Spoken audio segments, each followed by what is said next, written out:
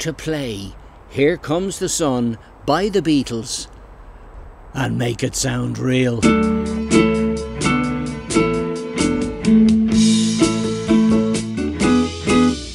Now it's a wonder, since Liverpool is over there about 70 miles beyond the Irish Sea, that the Beatles didn't call this Where Is the Sun? Now you'll notice in that clip that the ukulele was wearing a capo on fret 2.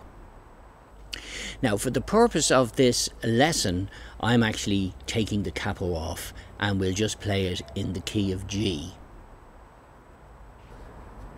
So the song revolves around that riff that forms the introduction. So here it is, key of G, no capo. Have a listen.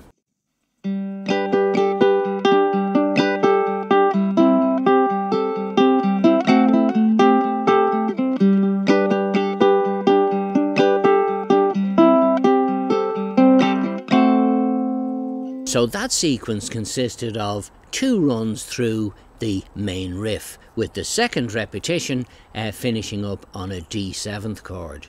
Now a single run through the riff is actually 30 string hits, 30 movements, let's say, of my right hand. Now it's not 30 notes, because when you listen to this in the next sequence, notice how I'm combining strumming and picking in order to give texture to the sound to recreate what was on the original record.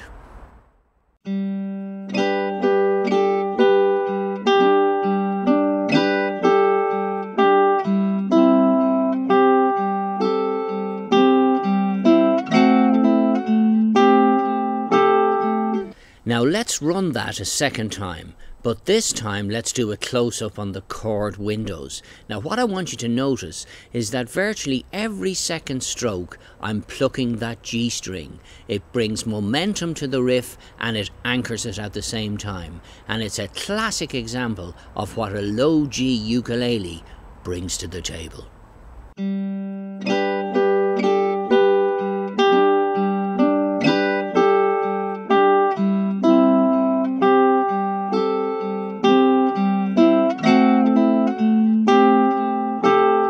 Now if you do decide to go ahead and learn the riff and play it like I do, you're going to have to approach it as a series of alternative thumb and index finger strokes. So it'll be something like dum-dee, dum-dee, dum-da, dum-dee, dum-dee, dum-dee.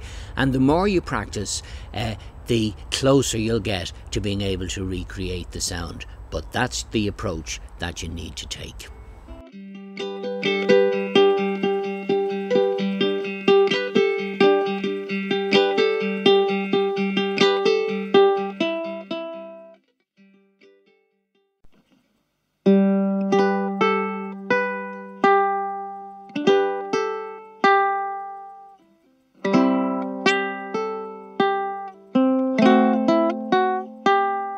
Now one other thing I'd like to mention before we move on is the playing style that you need to use when you're in the verses and accompanying the singer, because while the riff that we've gone through is the foundation for it, we don't play all the notes as crystal clear as you might do in the introduction.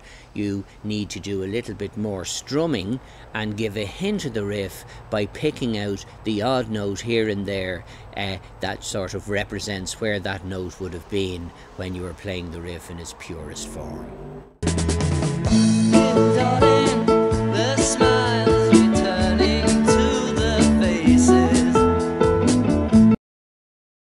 Now next up is the chorus, and it's fairly straightforward, so let's have a listen.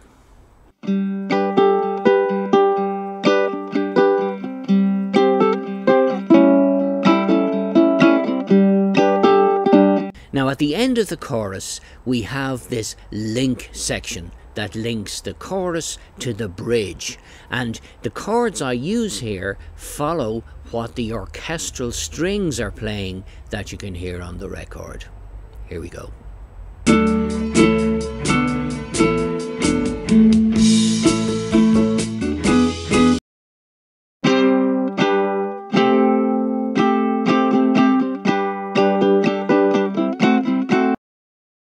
Now the chords for the bridge are fairly straightforward, but what you need to watch out for here is my finger picking style, because I'm going dum dee dee dum dee dee dum dee dum dee, that type of thing, where dum is the G string and dee dee is a pluck of the A and the C string as I change the chords. Have a listen.